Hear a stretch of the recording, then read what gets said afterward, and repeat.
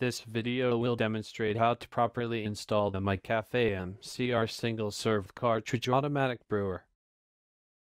Caution: the brewer must be disconnected from the power source until specified in initial setup. Pour over only, remove top cover. Wash out reservoir with mild detergent and rinse with clean water before filling. Pour in water to the max fill line. Connect to power source.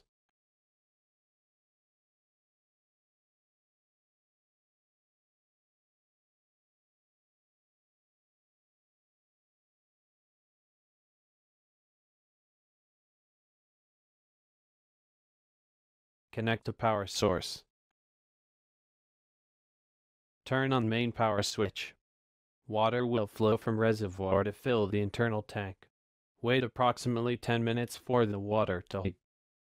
The ready indicator will remain red until tank reaches its operating temperature, then turn green. Place a large empty cup, 10 ounces or more, under the brew chamber. Open, then close brew chamber. Press the large brew button. Water will flow into the cup.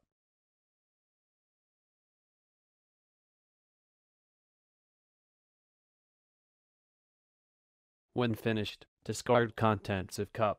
The brewer is now ready for use in accordance with the instructions for coffee brewing.